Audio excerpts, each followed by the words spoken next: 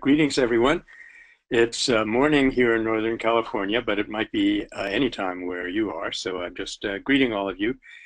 And our topic today is nonviolence and what's called the new story. As we all know from the work of Paul Hawken, the state of the progressive movement, the nonviolent movement in the world today, is that there are millions of very worthwhile projects happening, literally millions, but they are not coordinated into a movement. And it's thought, I believe, among others, that what's needed is a training of individuals. What's needed is a strategy for the movement and some kind of sense of unity and diversity. So what I'm going to be addressing today is one particular example, because I think it might be a critical example of two different communities that are working more or less in isolation and need to be brought together.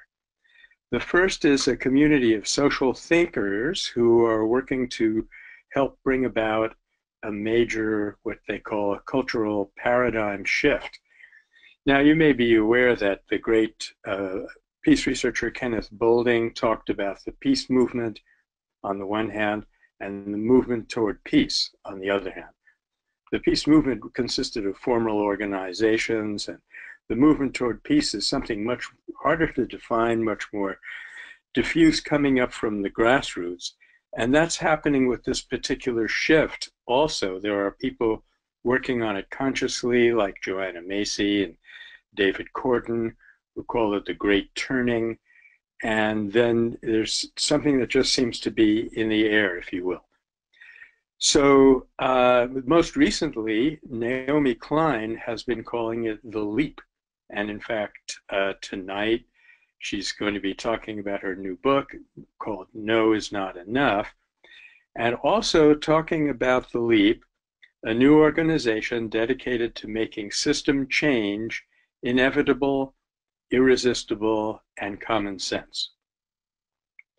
So on the part of these thinkers, this is mostly a thought project, but her approach is a bit of an exception because she has direct action counterparts. So this, as you already have heard, it's been called a number of things, but I'm going to refer to it as a shift from the old story to the new story, even though those are really slightly misnomers, both of those terms. The old story is a cultural paradigm that seems to really install itself around the time of the Industrial Revolution, which is just an eye blink away in terms of cultural history. And the new story, quote unquote, is actually a perennial story. It's been around forever.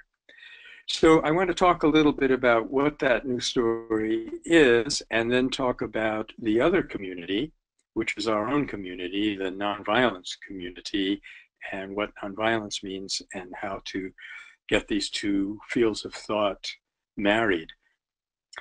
I think that's an absolutely critical process because, among others, I believe that unless this shift can be made to happen, nothing will be working for us.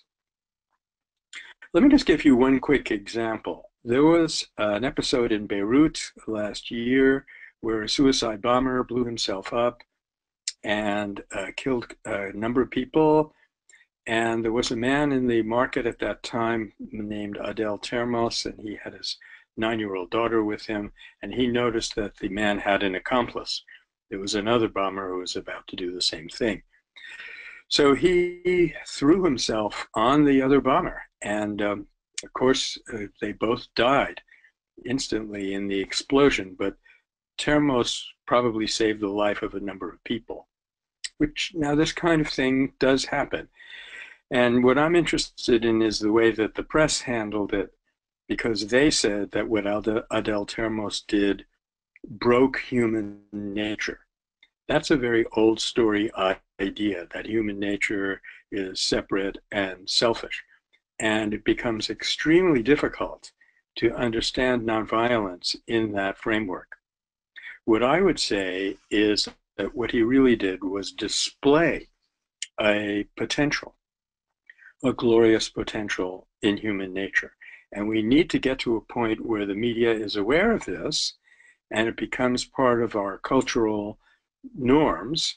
And when that happens, the tremendous developments that have been taking place in nonviolence, nonviolent action over the last 80 or so years will really, really take off. And that will be the dawn of a new era, which I hope to live long enough to see. Anyway, to shift over now to the nonviolence community, I'm going to be talking in a little bit, by the way, about why the marriage of the two communities is so important and what exactly I mean by both of them. So let me just show you actually this quote from one of the scholars who's working on this new development. Her name is Sally Gerner, professor in North Carolina. And she said, since transformational change is a matter of when, not if, the real question becomes, and I've highlighted this, whether such change will be smooth or catastrophic. Pressure is building and stuckness is everywhere. Think of education. She and I were both professors, so that little last bit was very personal for us. But she gives you the feeling of almost building up to an earthquake. And shifts like this can be extremely catastrophic. And so our job becomes making sure that the transition is not catastrophic, but smooth. And that is where nonviolence again comes in, because nonviolence, as we know, is a way of making social change happen without a disaster. And that kind of disaster usually just goes back to the same old after a brief period.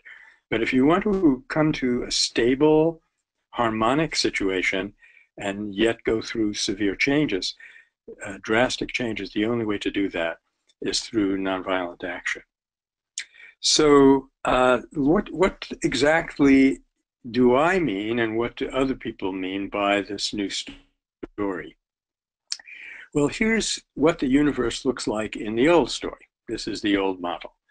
The idea is that everything consists of matter, and somehow there is energy that acts on matter. It's a random universe, that evolution and, in fact, all changes are based on the random motion of material particles, which can have no purpose. And because of our material nature, all objects are separate, and that includes us living beings. We are separate from one another in the sense that it is entirely possible that my well-being may cost you yours, that you may have to suffer in order for me to thrive, in order for me to survive in this model. And therefore, life is driven by competition. So you have a physics based on materialism, a biology based on competition. That was what was done with Darwin, although he didn't actually mean it in that sense. And then, of course, you have social Darwinism and competition, and destructive conflict and wars become inevitable in that model. So I hope you are as fed up as I am with this picture, and let's get rid of it. Here's the new turning, the great turning to the new model. In it, the universe is made primarily of consciousness, which in some mysterious way creates an appearance of matter and energy. Evolution is driven by a purpose, and if you look back over the last 13.7 billion years, it's quite obvious that what evolution has been doing is creating vehicles for higher and higher consciousness. Just think of the consciousness involved of us debating, considering these epoch-making ideas here today, compared to the consciousness that's in a paramecium, or even an inert object. And with that higher consciousness, of course, comes a sense of agency. The third point that we might list here is that instead of being separate, all objects, and especially all living beings, are an interconnected whole. Living beings, and in particular, in terms of this planet, the human being has the capacity to become aware of that wholeness. And in this model, life is not driven by competition. Competition certainly does exist, but as biologists like Bruce Lipton and Elizabeth Sahtouris and many others are saying today, cooperation has played a much greater role in evolution than competition.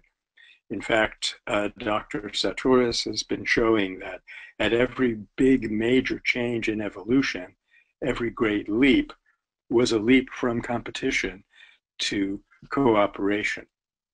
So what about the microcosm now? That's the whole universe. In the microcosm of the human being, in the old model, we're basically bodies. And then somehow these bodies cause minds. That is, the brain causes us to have thoughts and emotions and desires and so forth, so that there's also a mention of something called spirit, but it gets increasingly nebulous as you go up this ladder of causality. And this is called upward causation. Now, if you hold on to your seats, now we're going to go through the paradigm shift before your very eyes. Ready? Bang. In the new model, we are spiritual beings encased in bodies on which we operate through the agency of mind. We are spiritual beings seeking unity instead of material beings seeking material gratification. So this is a really drastic, simple model of the paradigm shift that's trying to happen through the grassroots and also through the work of some of these scholars and individuals. So the consequences of this for our next community now, our next topic, this is kind of a bridge from the new story part of my presentation to the nonviolence part. The consequences of this new model are dramatic. We discover that we have impressive inner resources, and that immediately takes pressure off the planet, because we don't have to exploit the planet for energy and food more than we need, which, as Gandhi showed, was really quite minimal. And therefore, it reduces or eventually could eliminate competition and destructive conflict. Now, like most nonviolence people, I don't think that conflict will go away ever, and I don't think that we want it to, because conflict is an opportunity for creative resolution leading to a higher reconciliation and resolution of the conflicting parties. In fact, in the kind of nonviolence that I'm going to be talking about, we actually believe that there is no such thing as an irreducible conflict. On the level of underlying needs, all human needs can be met. They are not in competition with one another. It's only the strategies that we use to get those needs satisfied that puts us into what seem to be irresolvable conflicts. But anyway, to move on, then the whole concept of security does not come from catching wrongdoers and incarcerating them and punishing them. And we have an institution that's slowly coming up that responds to this new model of security, which is known as common security.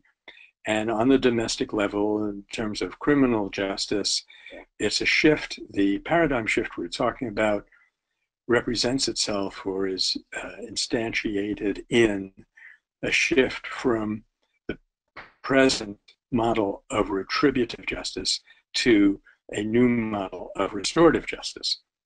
And the fantastic success of programs in restorative justice is one way of seeing that the new story is much more accurate and drastically needed.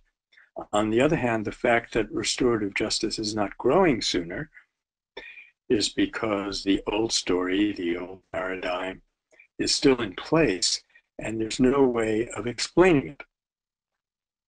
Let me give you at this point one simple example. There was a school in Boston, which is a very, very tough school, and the principal, a young guy came in to be the principal, and everybody warned him, this is the end of your career, man. You know, no one's ever survived in this place more than 3 to 5 years. You'll be leaving in disgrace. But he took on the job, and the first thing that he did was to fire the security staff. And with the money that he saved from the security staff, he restarted the art project, the art program in that school. And now, what would you predict would be the result if you were operating in the old story? Well, you predict it would be a disaster. Kids would be stealing art supplies and fighting over them. But the actual result was that the violence subsided almost to nothing. It came down to a very, very manageable minimum. Now, in the new story, we can explain this because we say that what this person did was to tap into the students' creativity to give them a higher sense of who they are and to give them a greater sense of their own dignity and creativity. And as we know from the work of forensic psychiatrist Harold Gilligan, most, if not all, violence springs from a sense of humiliation and a need to gain self-respect. So if you give the kids self-respect, they don't need to fight, they don't need to compete as much. So now if we take this up to the international level, in the change, peace will no longer come from defeating enemies, but from reconciling with them. So while the diplomacy and the world courts and all of those international institutions are slowly being built up, we also need a way to diffuse open conflict, shooting conflict, and especially protect civilians. And for that, we also have a new institution on that level. It used to be called Third-Party Nonviolent Institution. It's now called Unarmed Civilian Peacekeeping, and there are about 12 organizations worldwide that are doing this. And I'm happy to say that they're going to meet pretty soon and think about a concerted strategy, which is a very good move. So nonviolence has been defined in many different ways. And just this morning, as a matter of fact, I got a notice of a Gandhi course, a year-long Gandhi course, 7th time going on in an institution in Gujarat state in India called Gujarat Vidyapeeth, Gujarat University. And in this course, they say they're going to talk about principled and strategic nonviolence, which are terms that I like to use. They're going to talk about nonviolence of the weak and the coward. They're going to talk about genuine versus counterfeit nonviolence and absolute and existential nonviolence. But I would like to use the terms that Gandhi himself used, which is nonviolence of the weak versus nonviolence of the strong. In this model, you'll see that I have been constantly using nonviolence as a noun, and that I don't particularly like the model or the dichotomy that's sometimes used of the difference between moral and pragmatic, because Gandhi felt, and Max Weber felt, and for what it's worth, I also feel that in the long run, there is no difference between the correct thing to do, the ethically right thing to do, and the most pragmatic thing to do. And I'll be citing an example of that in a little while. But Gandhi said, so far you have been seeing the nonviolence of the weak. I give you the nonviolence. When you see the nonviolence of the strong, you will be amazed by its power. And he also said, interestingly, the nonviolence I teach is the nonviolence of the strongest, but the weakest can partake in it without becoming weaker. Now, that's an important point because sometimes when we hear these dichotomies, we think they are an either or. Nonviolence is either strong in the sense that you have a deep ethical commitment to it, it's what we call principled nonviolence, or it's nothing. But in fact, you can practice strategic nonviolence, the nonviolence of the weak, and even the nonviolence of the weak is sometimes stronger than the violence of those who are strong in that way. So it does, even the nonviolence of the weak has impressive power. Often people, when they participate in it, get a sense that they have seen the tip of the iceberg, that there is some deep power within themselves and within society that they want to learn more about. So I'm trying to map Gandhi's dichotomy of nonviolence of the weak, nonviolence of the strong, onto several other of these models. In what he called nonviolence of the weak, the definition of power is negative. That is, power comes from the withdrawal of consent. And this can be explained in the old story.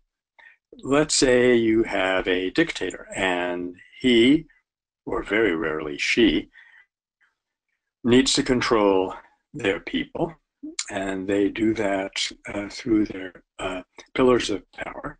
And if they refuse to obey, then that person loses his power. And he may or may not like it. It doesn't matter. It doesn't matter what's going on in his heart. But strong nonviolence can only really be explained by the theory that human beings seek connection, seek unity with one another. And when you offer dignity and connectedness to an opponent, that produces a draw, an attractive force that draws that opponent over into your position. Incidentally, the term to offer dignity was a definition of nonviolence that became popular in the Philippines, and I think it's one of the best translations of ahimsa, nonviolence, that I ever heard of. So the critical difference between weak and strong nonviolence, and the reason that I spend my time trying to develop strong nonviolence, is that strong nonviolence is part of the new story. Now, if you look over on the left-hand column, I'm just also trying to map Gandhi's dichotomy onto a formula that we sometimes use. In my own life, I remember seeing Joan Baez on the steps of Sproul Hall at the beginning of the free speech movement in 1964, when she said, now we're going to be nonviolent, and we're going to be nonviolent in thought, word, and deed. So to be nonviolent only in deed, while you're harboring negative feelings, ill will towards another, is what we call weak nonviolence. To be nonviolent in thought, where you actually try to overcome your sense of enmity, of alienation towards the other person, that is strong nonviolence. And nonviolence in speech would be somewhere in between. Incidentally, I put those little quote marks around thought because that's more than thought. And I want to go on and say a little bit more about that now.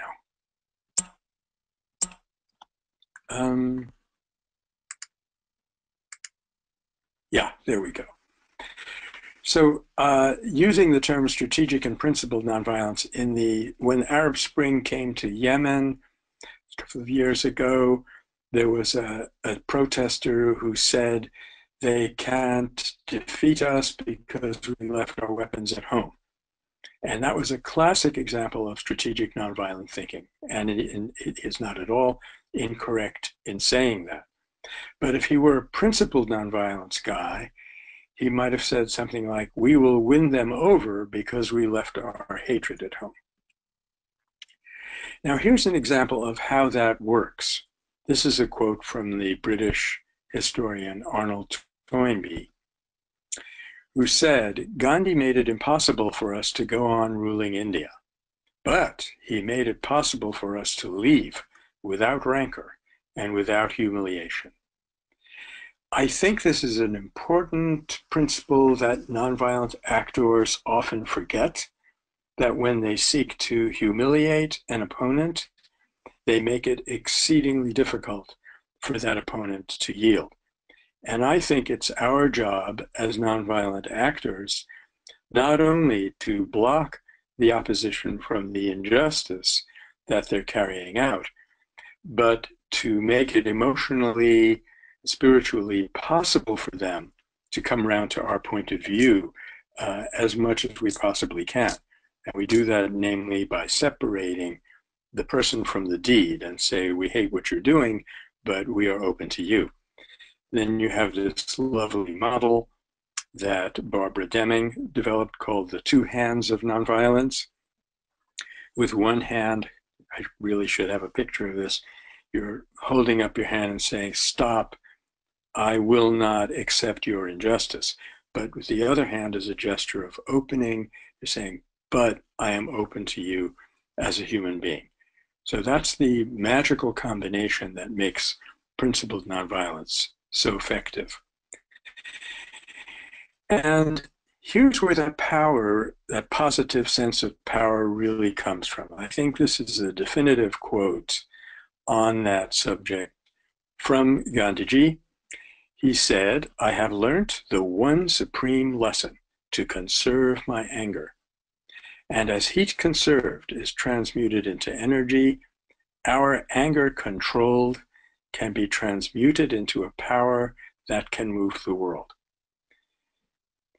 We all know what a destructive power hatred is, but we sometimes fail to recognize that that can be turned on its head, that that very same power, or even greater power, can be unleashed when we have found a way to conserve, as Gandhi says, that anger. It doesn't mean that we consciously have to feel love for the opposition, though that's very nice if you can swing that. If you're a Gandhi, you can do that. That's really the ultimate acme of nonviolence. But if you just say to yourself, I will not act on this anger, not just because it's not strategic, but because it will not make things better, it is not the right way to go, then that anger is transmuted into what he calls a power that can move the world. He also didn't hesitate to call that power love. And when that transmutation is actually a reversion back to the original force that power was. Now here you see Gandhiji at the climax of the climax. This is the moment when he's picking up salt, April 1930, and launching the SALT campaign.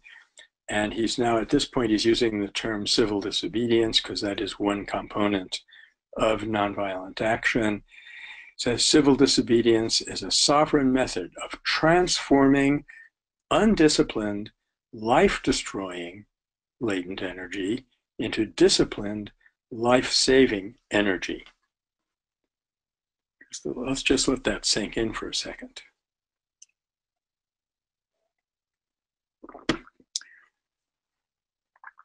Also gives me a chance to have a sip of tea. So transforming undisciplined energy into disciplined energy. And that was picked up by Martin Luther King when he said, we caused no outbursts of anger.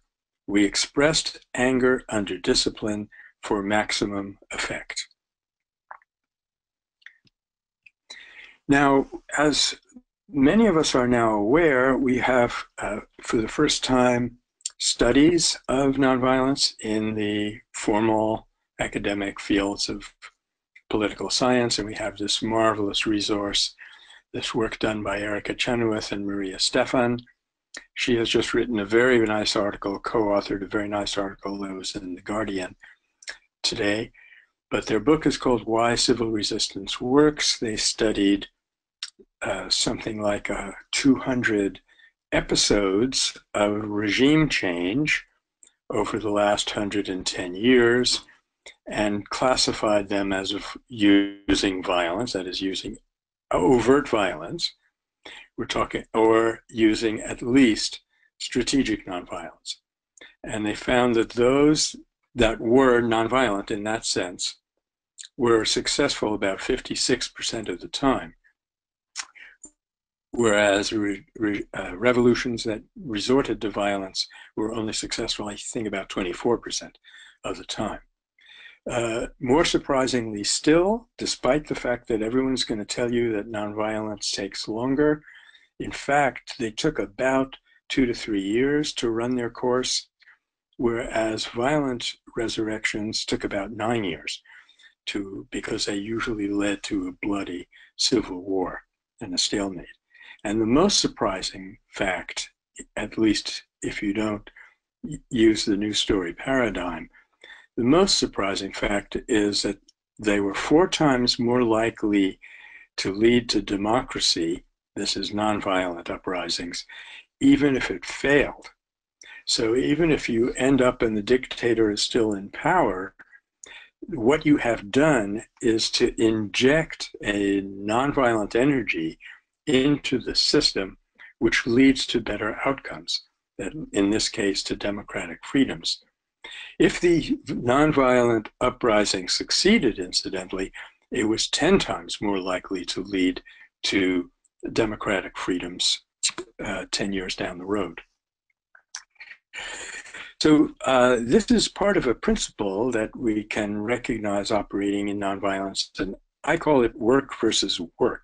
That is, work in quotes versus doing good work.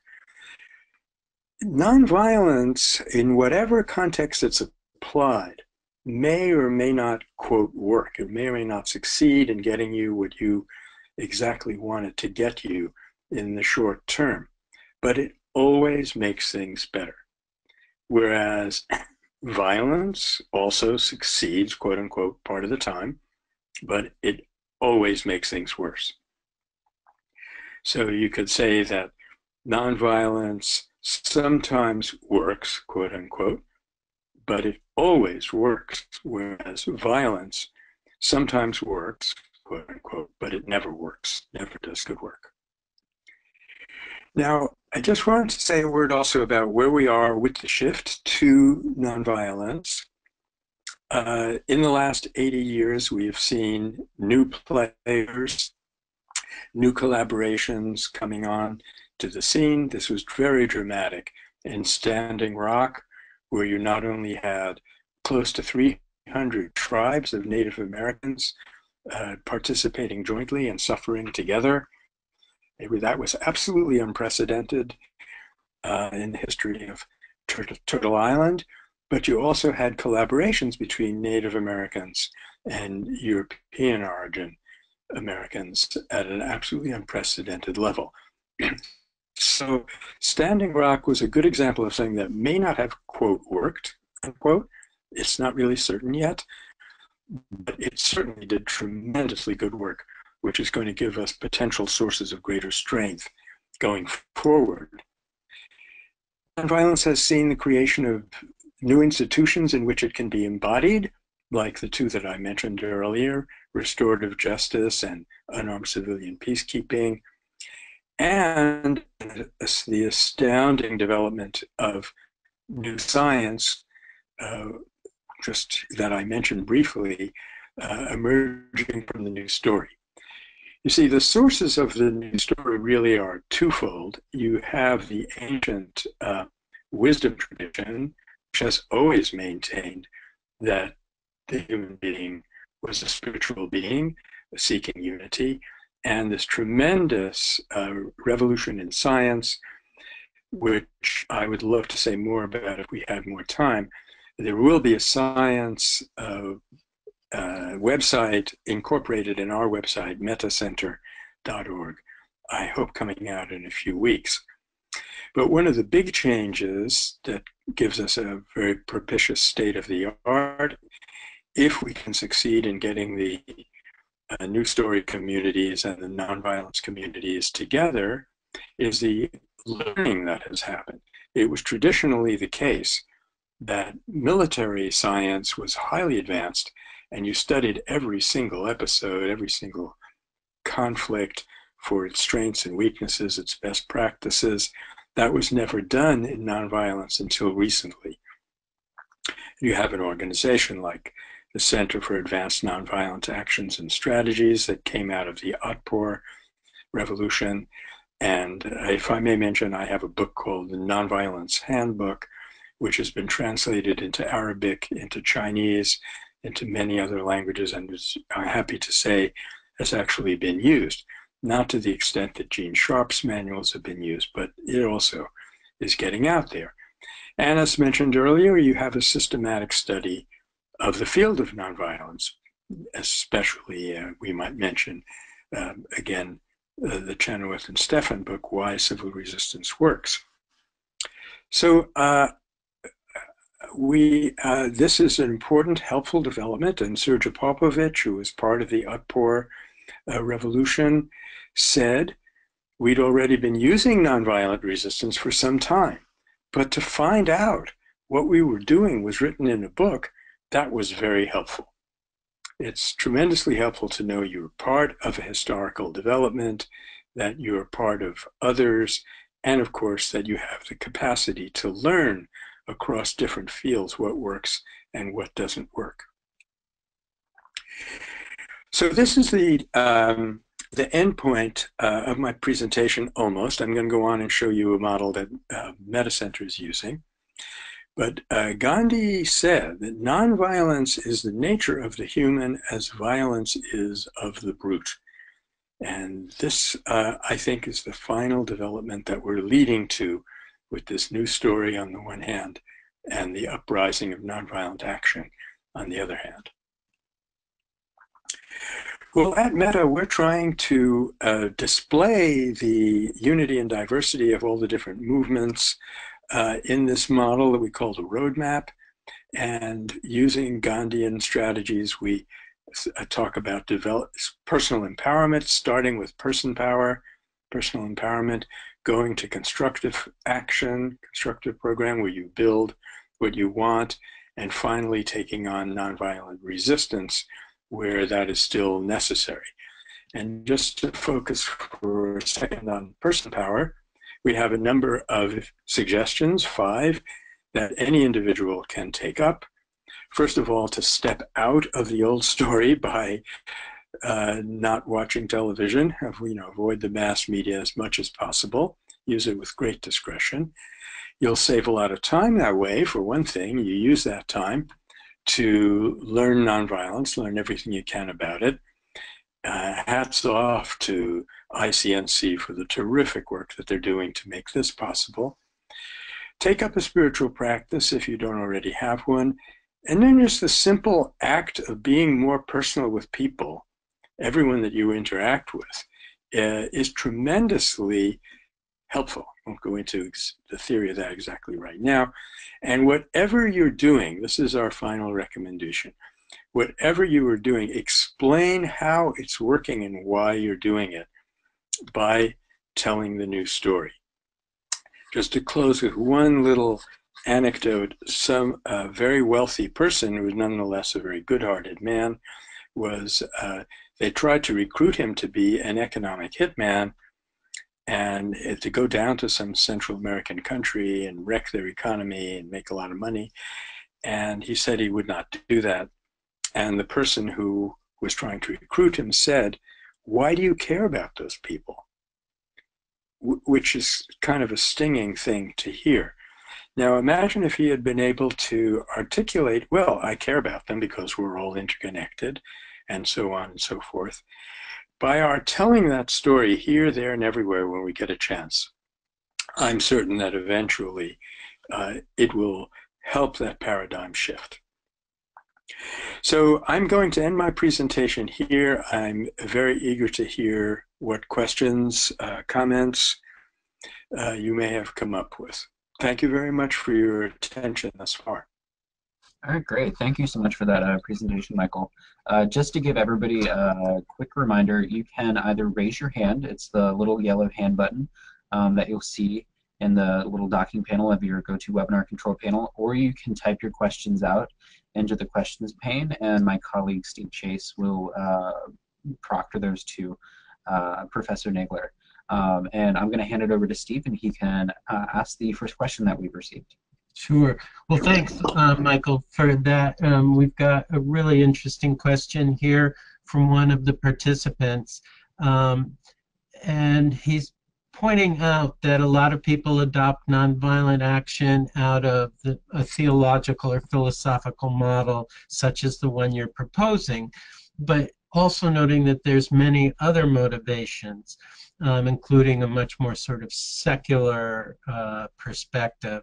And the question that he had is, what is the utility of proposing a model of great transformation in explicitly theological terms, and a very sort of specific one at that, that has the potential to exclude so many potential nonviolent allies? Well, that is a very good question. It was quite a serious issue for Gene Sharp, and I think that's why he backed away from what the questioner is calling the theological model. But I wouldn't call it theological. For me, it's more just psychological and spiritual and scientific. It has to do with what we think a human being is. As I did say, my own attitude is I have no objection whatever if people want to simply explore nonviolence without understanding why it works or without being dedicated to such a model.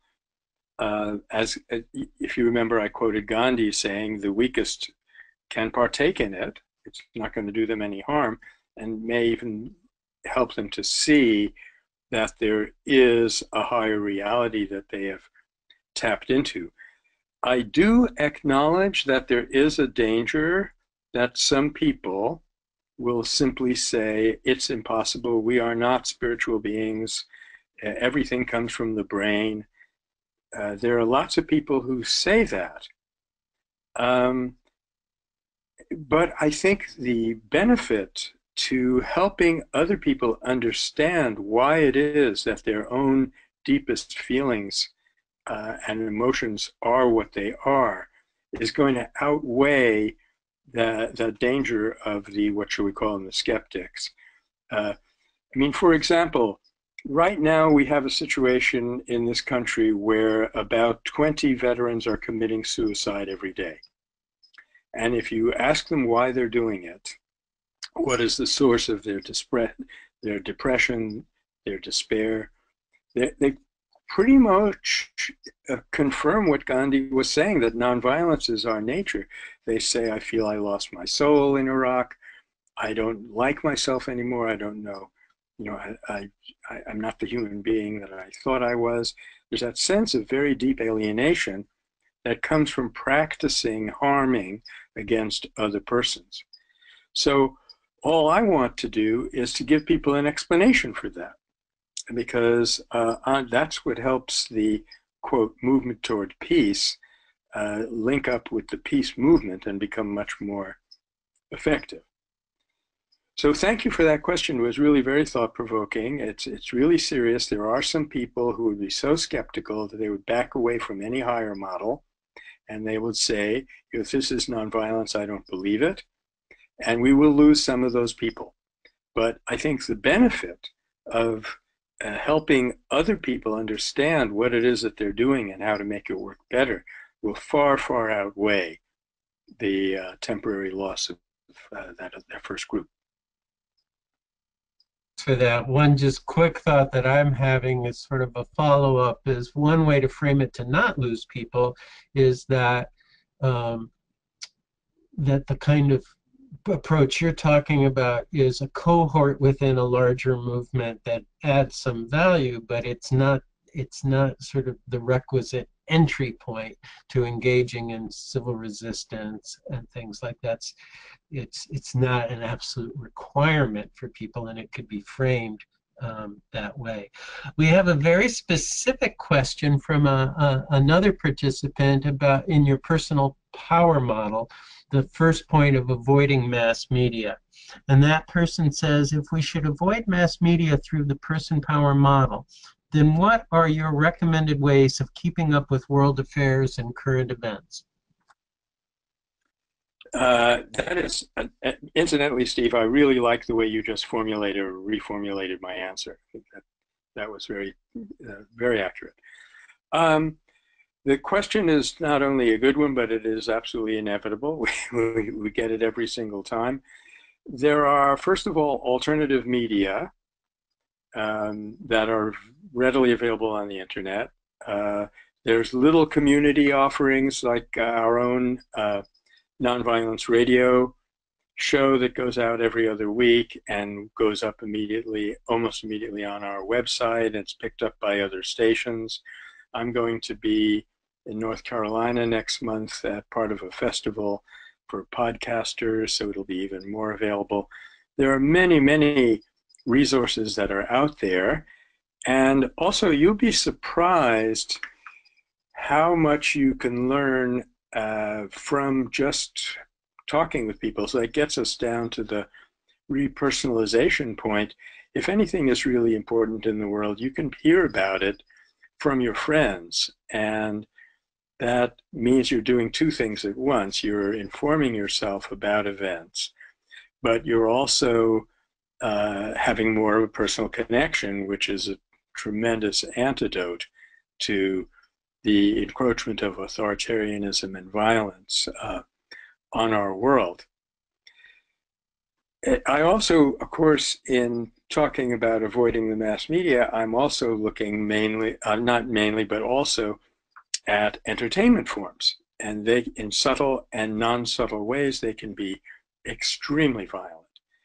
And I actually regard the mass media as the kind of common enemy that might help bring us all together into a single focus so that we can change the culture and take this great step forward in cultural evolution.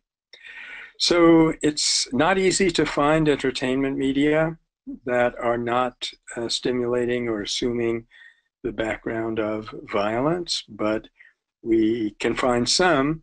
And for the rest of it, we can, I always used to say a good latte with some friends is better than a 2-hour movie anytime. All right, great. Thank you for that, Michael. So we have somebody who would like to ask their question directly. So I'm going to go ahead and unmute that person.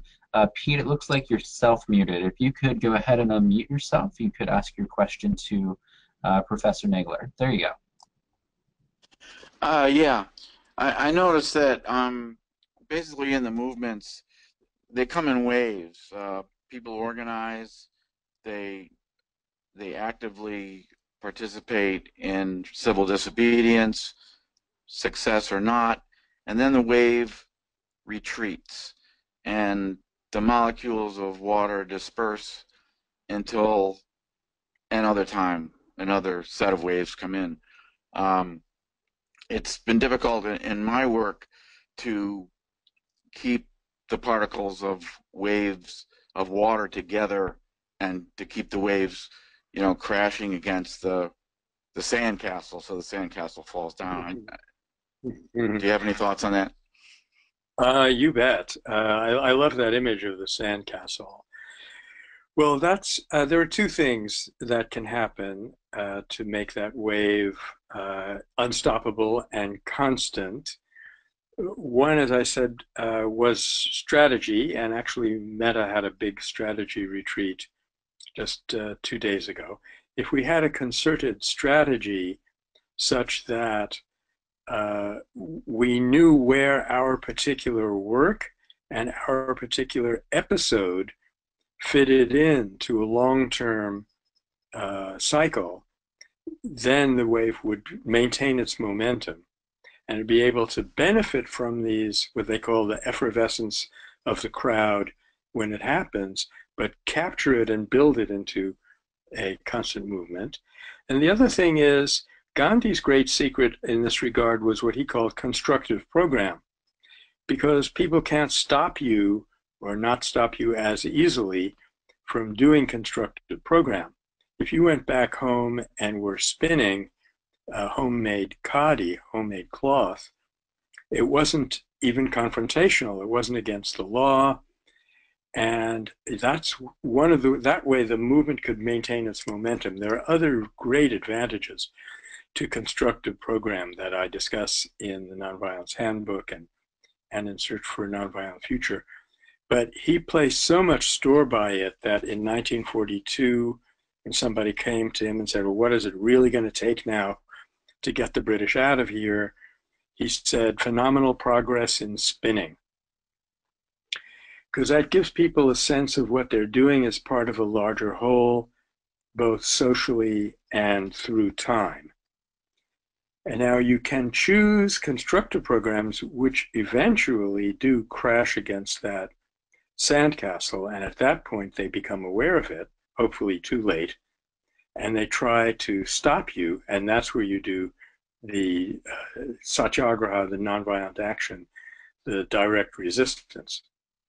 But you can do this in such a way that the powers that be don't find out about it until it's too late. And there's this famous episode where the Viceroy of India, when the SALT campaign was just getting started, he wired home to London and said, at the moment, I am not losing any sleep over the SALT campaign.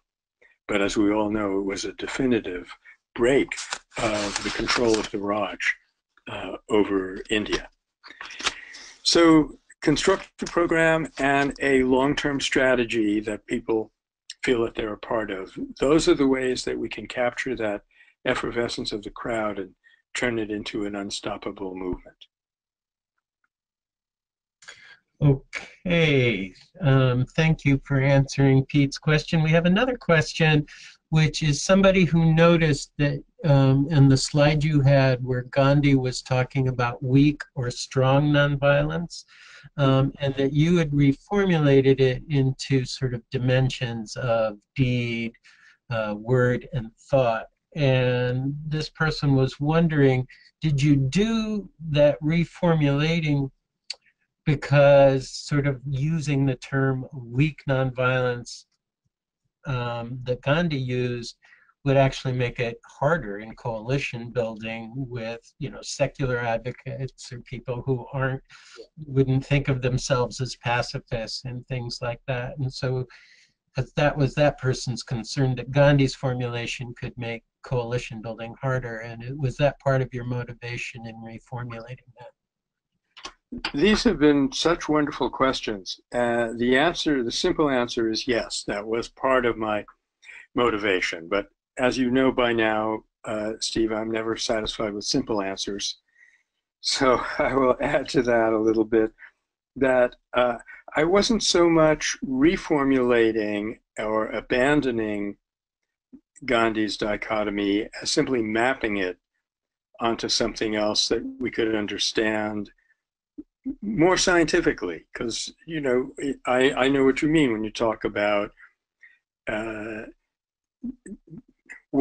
I against the deed or the person? I know what you mean when you talk about my speech and my actions. But weak and strong, well, they're kind of moralistic terms, and moral vocabulary doesn't work all that well anymore. I think it's also the case that since the field of nonviolence is still somewhat new, people come into it from different angles and they have different models. And I think there's some value to almost all of these models. So it's not like I was rejecting what he was saying. I was trying to articulate it in a way that moderns can understand it. But at the same time, you're absolutely right. I was partly motivated because it was less off-putting, and I don't like to point my finger at people and call them cowards and say they're weak. Because guess what? So am I. Great, thanks. And I think we have time for one more question. And this is a person that was sort of wondering your thoughts on how to apply nonviolent action when the object, the target of the struggle is ending stereotypes or misconceptions. Yeah, well, in my experience, some kind of spiritual practice is almost a magical resolution for that. When you get deeper into your own consciousness, you see that the things that separate us, like skin color or gender or economic class or whatever, are just on the surface, and our deeper reality is going closer and closer to our interconnectedness and eventually our unity. So this is one of the reasons that I lay such great stress on changing the story, because in the old story, the still prevailing story, we are primarily our physical bodies, which of course involves us in separateness, and then of course involves us in stereotyping. There is a beautiful scientific experiment that sheds a great deal of light on this. It was done at Princeton by Mary Wheeler and Susan Fisk. If you show, say, okay, I happen to be Caucasian. If you put a face on the computer screen in front of me that's from another race, Asian or African, my amygdala will fire up. It'll start making me go into a fight or flight response. But they didn't like this. And so they tried this experiment of saying, before they flashed the face of a person from another race, they simply asked the question, we want you to tell us whether this person likes coffee or tea, or some kind of stupid question like that. And what that did, it made you think of the person as a human being, as an individual, and not as a member of a stereotype. So that was a terrific example of how science is showing us today how we can overcome some of the elements of the old story and all of the oppression that it involves.